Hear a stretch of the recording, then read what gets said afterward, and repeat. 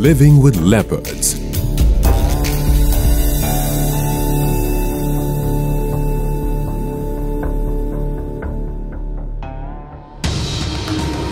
Human-wildlife conflict. Human-wildlife conflict, or HWC, refers to interaction between man and animals resulting in negative impact on man and his resources, animal and its habitat.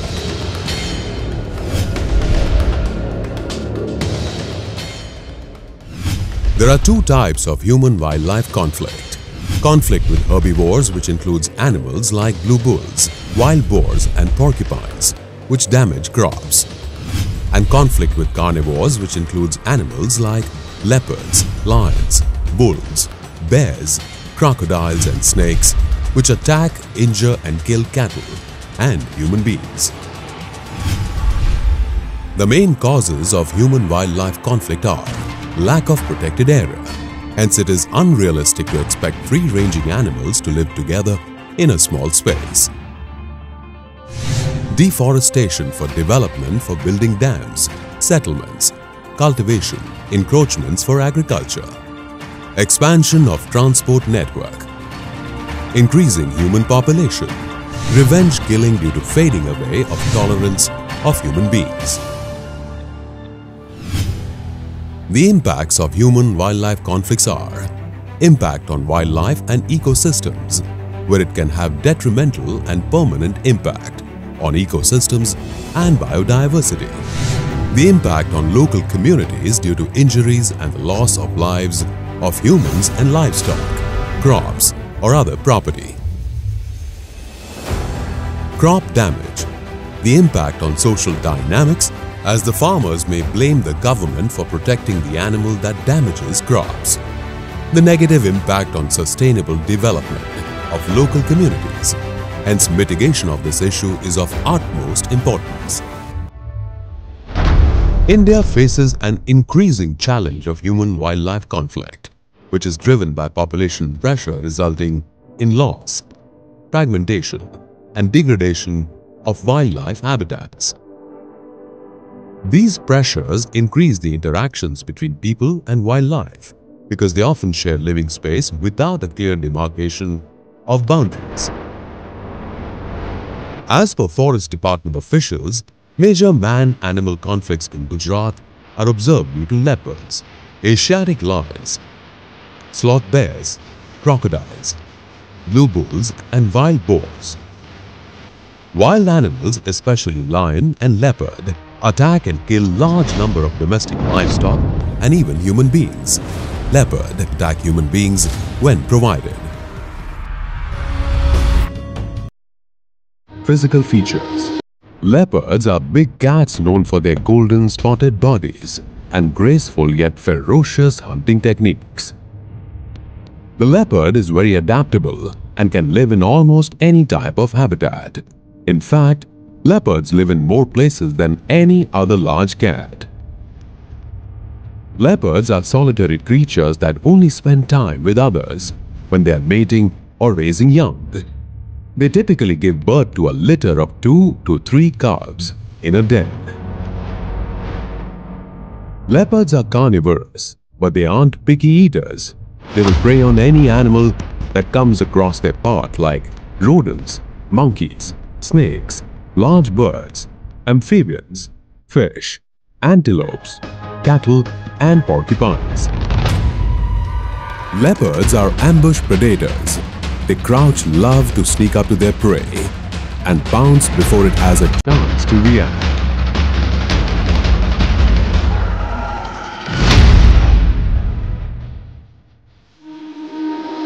Why do leopards enter human habitats?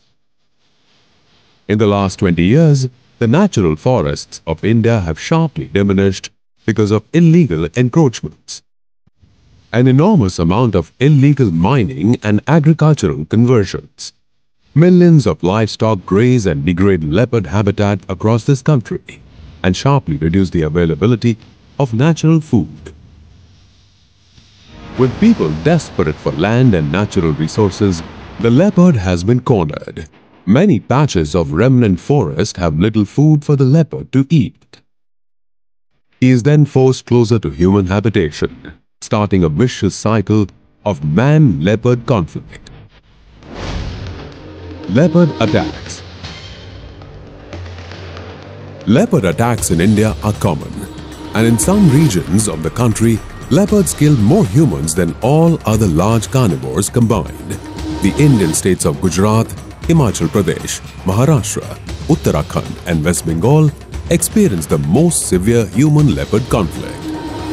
Vulnerable human communities are migrant laborers, especially the one working on harvesting in sugarcane fields, cattle herdsmen, and small children moving alone. How to coexist with leopards? The following steps need to be taken to mitigate leopard-human conflict. Avoid major development in and around the forest areas to reduce habitat fragmentation. Creating water holes close to the rocks and den where they live. Identifying all the leopard routes and corridors and creating public awareness about it.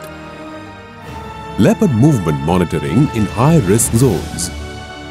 Communication system for alerting people about leopard movement in their area.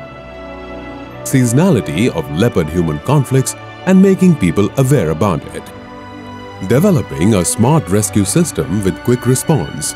Communication with people about how to live with wild leopards. Proper training of concerned officials and constitution of primary response team or PR team. The following practices can help to reduce human-leopard conflicts. We should have an idea of the movement of leopards in and around villages. Once a leopard is sighted in the locality, it should be immediately communicated to other community members and also informed to the forest department.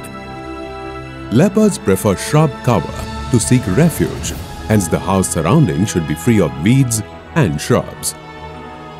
Livestock should not be left unsupervised or outside the village. This attracts leopards near households. Domestic dogs should be kept inside household after dark as their preferred diet of leopards. Cooperation with forest staff is essential when a leopard is trapped in a village. Leopards use sugarcane fields, etc. to seek refuge, hence one should be careful while working in these areas. Village Leopard Response Team or VLRT should be formed in areas frequented by leopards, and any sighting or indirect evidence of leopard presence near household should be reported to the team. People should carry a bright torchlight and be in a group of 3 to 5 members while returning home after dark. Defecation in open area in early morning and night should be avoided. Use of toilets is advisable.